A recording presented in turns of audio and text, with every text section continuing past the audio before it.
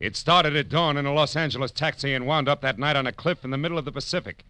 All because of a Dutchman with $50,000, a corpse in a lily pond, and an Oriental with a chauffeur who wanted a cloak made of nothing but feathers. From the pen of Raymond Chandler, outstanding author of crime fiction, comes his most famous character in The Adventures of Philip Marlowe.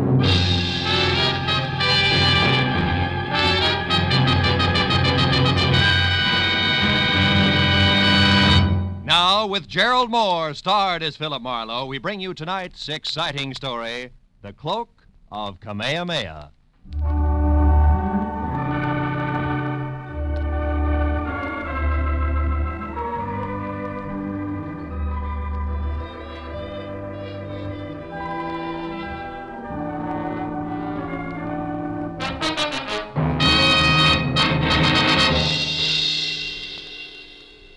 The message that a repulsively wide-awake boy who was missing a tooth front row center had delivered at 6 in the a.m. had come in two parts. The first, scrawled in black ink on a wrinkled piece of paper, said, "Marlowe, get hold of a taxicab. Pose as the driver yourself, and at exactly 8 o'clock this morning, come past 8840 North Ogden Drive. Signed, Pollard Schindler." The second half made more sense. It was printed in neat letters on neat green paper, and under an engraving of Benjamin Franklin read, 100 silver dollars payable to the bearer on demand. So at exactly 8 o'clock, I was behind the wheel of a hired cab, leather jacket, peak cap, toothpick, and all, and within taxi distance of number 8840. Mr. Pollard Schindler, a round man in square clothes with haircut to match, was not late. Taxi! Are you there? Taxi, wait! Yes, sir. Cab? Of course. Why do you think I'm shouting my head off? I want to go to the municipal airport. Do you understand? The municipal airport at Inglewood. Okay, Inglewood. Municipal airport it is. Marlowe, the meter. Quick, put the flag down. Every minute I'm being watched. Oh, yeah. Watched by whom, Mr. Schindler? Yeah, I do not know. Now, listen carefully, Marlowe. Later, you are to go to the Kamehameha Hotel and wait for a young lady named Lani Collier. Then, at the hour she designates, you go to her house, number 44 Diamond Head Circle, and pick up the cloak. Oh, wait a minute. Holly Moana, Diamond Head, all those places. This hotel isn't by any chance in Hawaii, is it? Didn't I mention this in my note? No, you didn't. Nor did you mention picking up a cloak. That just proves I haven't been myself ever since yesterday when I received this anonymous letter that's postmarked Honolulu. All it says is, Kamehameha's cloak of golden feathers will bring no less than death. Huh. Marlowe, have you ever been to the islands? Yeah, twice. Once business, once pleasure. Well, then surely you've heard people speak of King Kamehameha. Oh, sure. He was back in the 1780s, right? Big organizer, conquered Oahu by driving the defenders over that cliff that divides the island. Divides it in two, you know. Pali. That's it.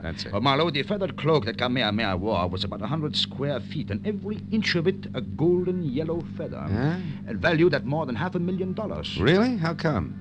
Well, the feathers. Oh, yeah, sure. They are from the now extinct black marmot bird, Marlowe, and there was only one yellow feather on each bird. That could explain why they're now extinct. Don't tell me this is all a game of Collier to Marlowe to Schindler with a cloak that belongs to the museum. Oh, no, Marlowe. No, it isn't with the cloak you speak of. But Lani Collier has another one. Less valuable, of course. It's 1/4 the size. Oh. But it also belonged to the king. And it also is made of the priceless feathers. And is this her property to have and to hold legal-like? Yeah. Lani is wealthy, young. How young? About 25. Oh? She went to a fashionable schools here in California, and as a result cares more about fun and furs from I.J. Fox than she does priceless heirlooms. So for $50,000, I have bought the cloak to resell to a New York millionaire for almost twice that sum. It's a lot of loot. Well, yes, he loves island law. It figures. Marlowe, I was right. I am still being followed. Don't look back. Just drive faster? No. Do nothing. This is exactly as I want it. Whoever it is will follow me, not you. And when I am in Honolulu, they will still follow me. Well, I take care of the business on hand, huh? Yes. There is a reservation for you on the next plane. So, after you leave me and collect your cab fare, which will be $500, you drive away. And then later, Marlowe, get back here, board your plane, and underway. And tonight, when I've got the cloak? Take it back to your hotel room at the Kamehameha and sit on it hard. Because unless I am a complete success as a decoy, you will have your share of trouble too, I'm sure. But Marlowe, from which specific direction it will come, I do not know.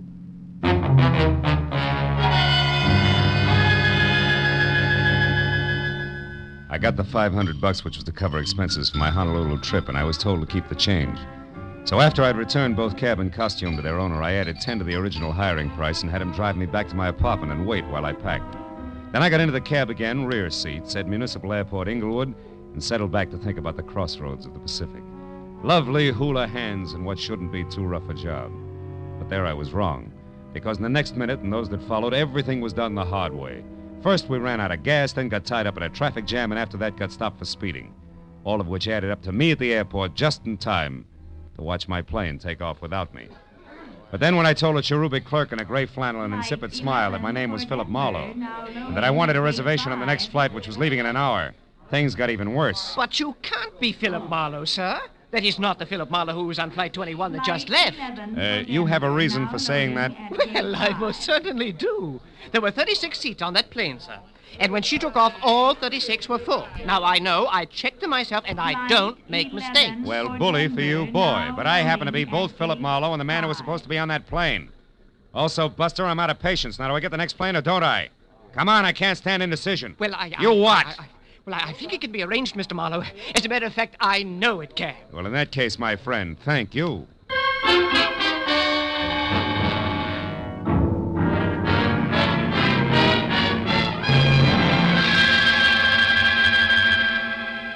When we took off, my frame of mind left me ready and waiting for at least a crack up at sea. But an hour later, the last of California had slipped over the horizon, and there was only clear sky ahead. I began to relax. My mind drifted pleasantly. The flavor of the lime lifesaver in my mouth made me think of tall, wondrous, frosted Hawaiian punches.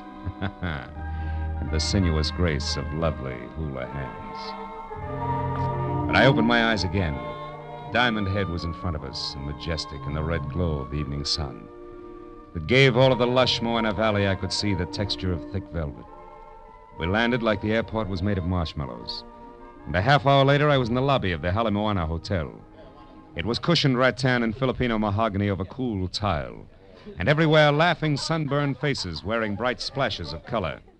So, smiling both inside and out, I walked briskly to the reservation desk and told a good-looking Hawaiian in white flannel that I was Philip Marlowe.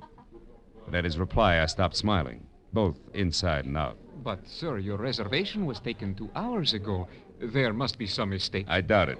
But you are Philip Marlowe of Los Angeles, sir? That's right, and I've been through this before today because of what I thought was an error due to... Due to what, sir? Nothing. No, I'll talk to you later.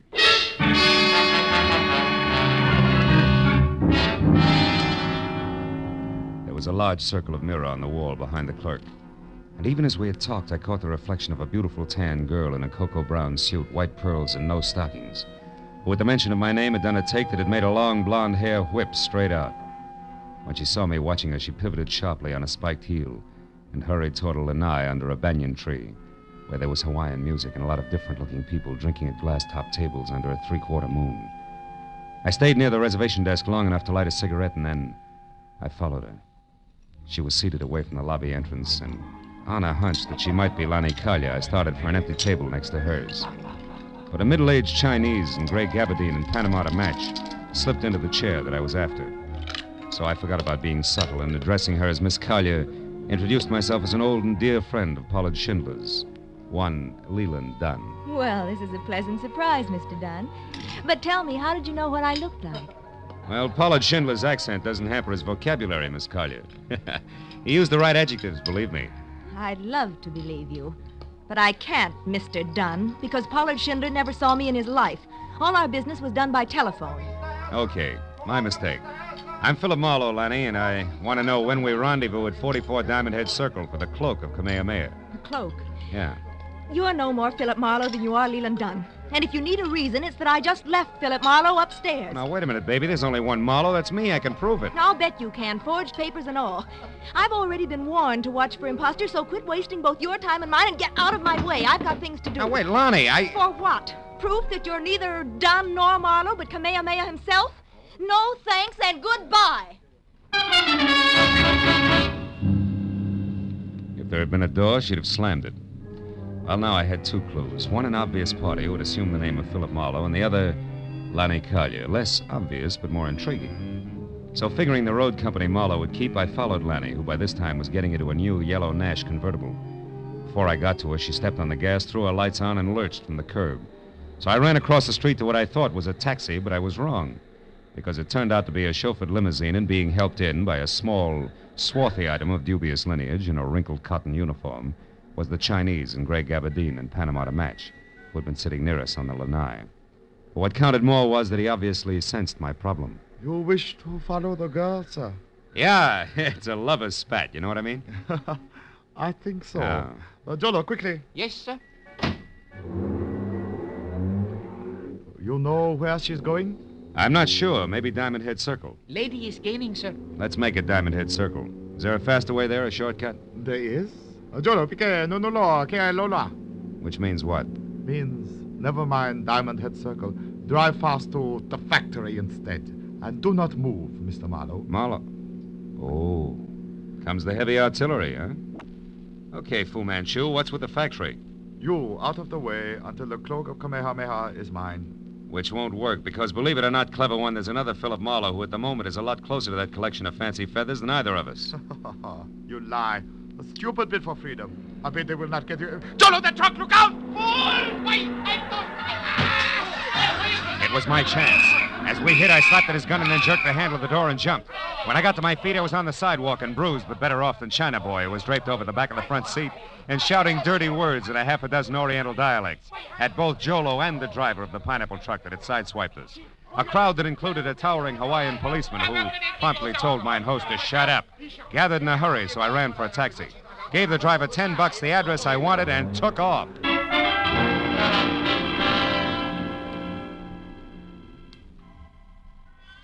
The street on which Lonnie Collier lived was a neat curving strip that rose sharply from sea level up to the shadow of Diamond Head itself. And we were there in less than 10 minutes, but finding number 44 was something else. And another 30 minutes disappeared before we finally parked away from the place, which was glass, Kona wood, and you can't find the front door without a blueprint tucked deep behind a thick grove of date palms. I told the driver to back down the hill without using his motor. Then I slipped into the grounds and carefully moved toward the house, until what I thought was the trunk of another palm tree stepped into my path fast. Stop where you are. At the top, which was over 6.5 feet, there was a shock of flaming red hair. The whole frame was half covered in dirty yellow shirt, once upon a time white ducks and battered brown sandals. In broad daylight, it would have looked worse. You. Who are you? Someone with an appointment to see Miss Collier. Why, you belong to this place? Yes, and this place belongs to me as well.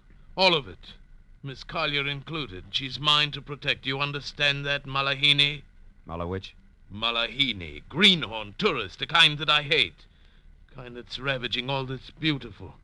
Stealing the islands from those to whom they belong. Now, take it easy, Red. I'm not here to ravage or stick your pretty island into my pocket when you're not looking. All I want is words with Lonnie Collier. You are like the rest of them, trying with cunning and deceit to turn her head away from these shores and toward the mainland where you come from.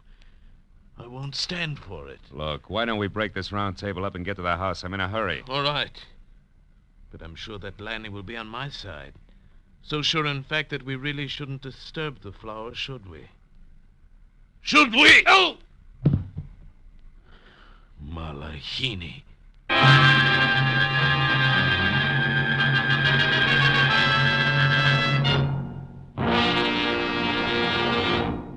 In just a moment, the second act of Philip Marlowe. But first, if mystery and detection are your dish, don't forget you can get more of the same over CBS.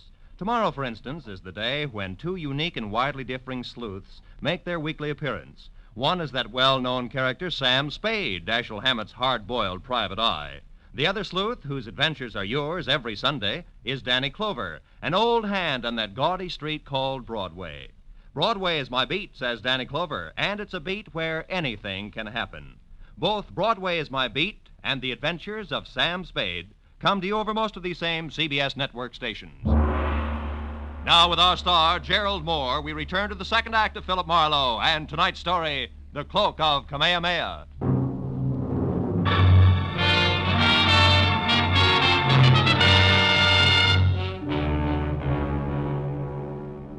The red-headed lunatic with the slow, soft voice and fast, hard fist took me by surprise, and I wound up flat on my back before I realized he'd so much as moved. By the time I got to my feet and took after him, he was sprinting for a bamboo thicket.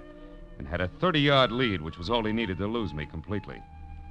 When I finally untangled myself from the jungle, I came out on the road. But then I heard a motor behind me, so I dove for the underbrush again, just as a heavy car roared by. I'd seen it before. In fact, I'd been in it. It was the limousine that belonged to the Chinaman. The back seat was empty, but the half-caste chauffeur, Jolo, who was crouched behind the wheel, drove out of sight like his life depended on it. As I walked back toward the house, I saw that a door was standing open and spilling a shaft of yellow light across the dark grounds. I started up the walk when it came. Then a second later, Lanny Collier burst into the path of light and ran for the open door. I went after her, caught her by one arm, and spun her around. No, let me go. What happened? Why'd you scream, Lanny? It was back there in the pond. Yeah? I heard a noise, and when I came outside, I found him. Found who? Come on, show me. I talked to him just a few minutes ago. I gave him the cloak. Yeah? Now it's gone, and he's dead with a knife in his back. What? There. Look, there in the water. Oh, brother. Who is it, Lanny? Do you know him? Yes. That's Philip Marlowe. Skin on my neck crawled as Lanny tagged the thing in the lily pond with my name. He was face down in the shallow water in 3 inches of crooked steel, and the ugly carved handle of a kriss stuck straight up between his shoulder blades. Somebody had made a very grim mistake.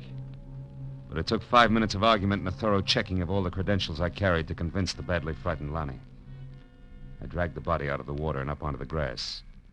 And then I went through his pockets. What did you find? A card. Oh? Yeah. From the Hawaiian Island Art Products Company, Limited. Number 12 Harbor Street. Mean anything? No, I've never heard of it. Oh, what's that on the back? Flight number and departure time of the plane I was supposed to take out of Los Angeles. Whoever he is, he's been one jump ahead of me all the time. Right up to your lily pond here. Was anyone with him when you gave him the cloak? A half-caste in the chauffeur's uniform, for instance? No, he was alone. I gave him the cloak just as Schindler had instructed me to, and... Listen, Lanny. There was a down-at-the-heel redhead here just before you came out. He claimed to be a friend of yours. Oh, that was Lawrence Cochran, the poet. That guy's a poet? Yes. At least he was going to be. He wrote one great poem years ago about 2 lovers who leaped to death over the Polly. Oh. To keep from being separated, and their souls turned into birds. It's still very popular here on the island. Mm-hmm. What happened then? Then he got the habit of drowning himself in gin. Now the natives call him Papuli, the crazy one. That's closer. Oh, he's always hanging around. I suppose he still believes he's in love with me. He's not so crazy. My mother wanted me to marry him at one time. Now that she's dead, he thinks he should look after me. Okay, Lonnie, let him keep thinking so. What do you mean? Well, I mean you can use a good watchdog right now. So when Cochran comes back, you make him park on your doorstep, and you stay inside and be careful. With guys named Philip Marlowe getting knives in their backs, I've got a few things to do myself, but fast. I'd like to borrow that souped-up convertible of yours, Oh, where are you going? Number 12 Harbor Street, and the Hawaiian Island Art Products Company, Limited.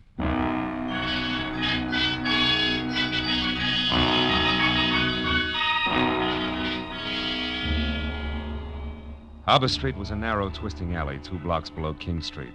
A kind of social sargasso where the derelicts of the Pacific quietly foundered in dives built into the damp crevices between warehouses. However, number 12 turned out to be practically a blank wall. There was one small window high up, a door with a heavy iron grill over the glass, on which Hawaiian Island Art Products Limited, I.K. Lee, president, was painted in small black letters, and a thin passageway blocked by an iron gate at the side of the building. A light burned inside, but the door was locked. So after I'd ruined my shoe shine and skinned all my knuckles, I managed to climb over the gate and edge down the passageway to the rear, where I could hear water running. There was a marble fountain playing in the center of a walled garden as oriental as the Forbidden City. I eased across its rigid daintiness to an open door, peeked in, and then reached for my gun because sitting inside at his sleek white mahogany desk was the Chinaman in the gray Panama. Well. This is a somewhat unexpected turn of events. Please, be careful with that gun, won't you? You be careful, Lee, and you won't have to worry about the gun. Now, tell me something. Why'd you break your neck to get Kamehameha's cloak, anyway? You know what'll happen if you ever try to sell it? Oh, my good man. I can sell that cloak every day for the rest of my life. A few feathers at a time. Yeah? The world must be full of feather collectors, huh? But it is. I manufacture the beautiful feather lace islanders wear on their hats. And while the bird is extinct, the desire for its gleaming feathers is not. 1 or 2 golden mammo feathers in each lay, and instead of a mere $100 apiece, I can get double that, triple that. Now do you understand, Mr. Marlowe? You've got things a little mixed up, haven't you, Lee? Mixed up how so? Yeah, your boy Marlowe is dead up at Lonnie Collier's place. Oh, that. No, that was a Mr. Blake, an easily accessible gentleman I hired on Main Street in Los Angeles. He only pretended to be you, for obvious reasons. To intercept the feather cloak, huh? Oh, yes. I've known all about Pollard Schindler's plans since their inception. I followed every move he made. In fact, it was I who caused all your trouble on the way to the airport this morning, by means of a bribe to your driver. Yeah. Aren't you the one? Yes. Too bad you won't be able to keep your nest lined with Kamehameha's bathrobe after all, Lee. Because I'm going to walk out of here with it, or big chunks of your puss. Now, name it. Where's the cloak now? Oh, I'm to gather from this you don't have it, Marlowe. Shrewd observation. And that Schindler, as I suspected, has tricked us You're both. stalling, Lee. I'm warning you. Start talking. Oh, that's all I wanted to find out. Go ahead, Jolo. That is judo, Mr. Marlowe. Almost like magic, isn't it? Jolo can break your back if I tell him to, Marlowe. So you behave. Schindler has the cloak, no doubt about it. So I must find him at once, with no interference from you. So, Jolo, you have his gun. Yes? Lock him inside. Keep Marlowe until I call. I may need him later. From something the half-caste had done to my spine. With the edge of his hand, my legs were paralyzed. I felt like the practice dummy in a school for chiropractors. Every joint in my body ached when I moved. So I didn't move until the feeling oozed back into my legs. And then I wobbled to my feet and looked around. There was the small high window I'd seen from the street. A heavy chair, a desk with a lamp, and something like a picture framed in bamboo on the wall. I glanced at it and I looked back. And kept looking hard for a long, long time until I finally realized what it meant. The answer to the whole thing was contained in that bamboo frame. I had to get out and get out fast. I unplugged the lamp, plastered my back against the wall next to the door, and tapped on the lampshade to intrigue Jolo into coming in. It worked. When the knob turned slowly, I threw the lamp up at the window. A crash brought the door open with a jerk, and Jolo stepped in with my gun in his hand. What is going on here, Mr.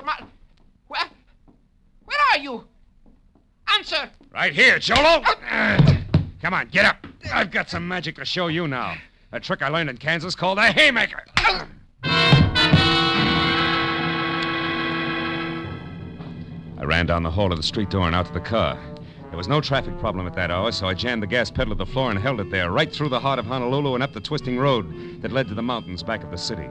The echoing roar of the motor as it tunneled through the forest lining the road was finally replaced by another roar, wind. The unending gale that shrieks through a precipitous pass 3,000 feet above the city. The Polly. I swung the car to the side of the road and ran the rest of the way out to where the rocks rose to a knife edge that dropped a sheer 1,000 feet to the valley floor. Then I spotted them. Lanny lying stunned at the cliff's edge, and standing over her, his red hair ripped by the wind, was the mad island poet drunk as a lord. And flapping around his shoulders like a pair of huge gold wings was the cloak of Kamehameha. Oh, don't weep, my love. I offer you the freedom of the birds. Come, Lonnie. No, let me go, Lawrence. You're mad. No, Lonnie, you're the mad one to think you could sell your treasures and leave the islands. Your destiny is here. No, stop it, you murderous lunatic. I tried to warn Schindler, but the fool kept on, so I killed his courier, the man you gave the cloak to. I'd kill 1,000 times to keep you here with me. No! You belong to the islands, Lonnie, like this cloak, and I do. We must never leave. Come, it'll all be over soon, and our souls will turn to birds and live forever in this paradise. No, stop it! Catherine, stop! Marlowe, help me! Stay back, Marlowe, don't interfere! Lonnie! Lonnie!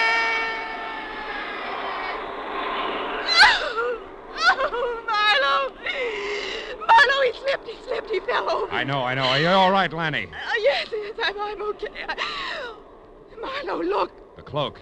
Cochran must have lost it as he fell. The wind brought it back here to me. I don't want to touch it ever again. I know what you mean. Come on, baby.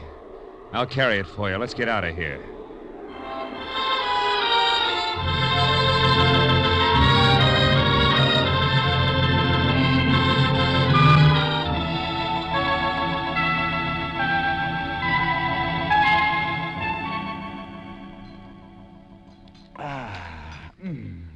There's nothing like ham and eggs and good black coffee in the morning, son, to make one forget an ugly night. Right, my friends? Absolutely right, Mr. Schindler. More coffee, Phil? Thanks, Lonnie. So Lee was picked up by the Honolulu police, Yeah, huh? sure. I had it all set up. He'll spend some time in prison. And that Jolo, too. Oh, by the way, he was still unconscious when we got to him. What in the world did you hit him with, Marlowe? Enthusiasm, mostly. That's when you got away and came up to the Poly. Yeah. But, Phil, how did you know it was Lawrence and where he'd be? Well, it all tied in with that one popular poem Cochran had written, Lonnie. That anonymous letter you got in Los Angeles, Mr. Schindler, was a line from that poem. Oh, Kamehameha's cloak of golden feathers will bring no less than death. That's it. How did you find that out, Marlowe? Well, when I was locked up in Lee's factory, I saw a full copy of that poem on the wall in a little bamboo frame. Oh? Well, when I came to the line you just quoted, it stuck out like it was printed in neon. That pegged Cochran as the killer. And once I had that, I tried to look at things from his angle. He was a murderer, sure to be caught, desperately in love, insanely possessive of everything he thought belonged here in the islands. Yeah.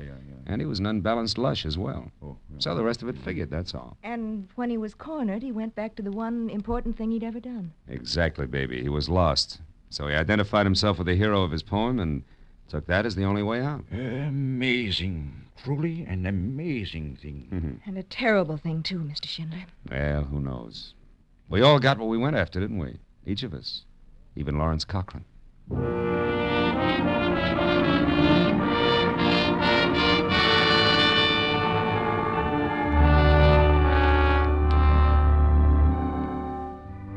After Schindler left to catch a plane for the mainland, and Lonnie said aloha and left to get ready for our date, I sat on the lanai of the hotel and watched the sweep of the Pacific from Diamond Head to the hills across the harbor, from the white sands of Waikiki to the green shallows over the reef to the purple depths beyond. And as a warm wind whispered through the palms and a native strummed his ukulele under a banyan tree, I heard Lonnie whisper aloha. Aloha. What does aloha really mean?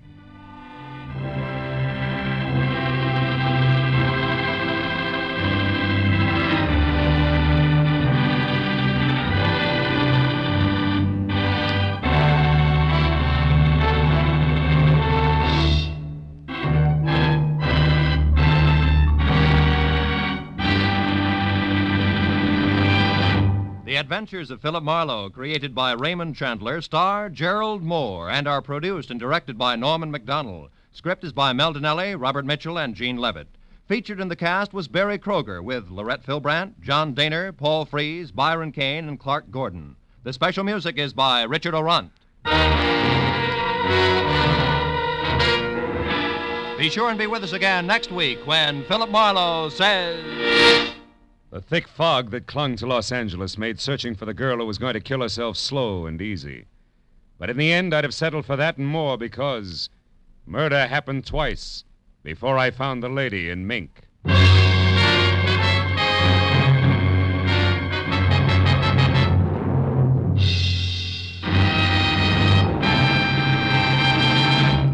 $52,000. A nice pocketful of change to have around, isn't it? Well, the chance to win it comes your way again just a little later tonight when CBS's giant one-hour quiz show, Sing It Again, comes to you over most of these same stations. This is Roy Rowan speaking. Now, stay tuned for Gangbusters, which follows immediately over most of these same stations.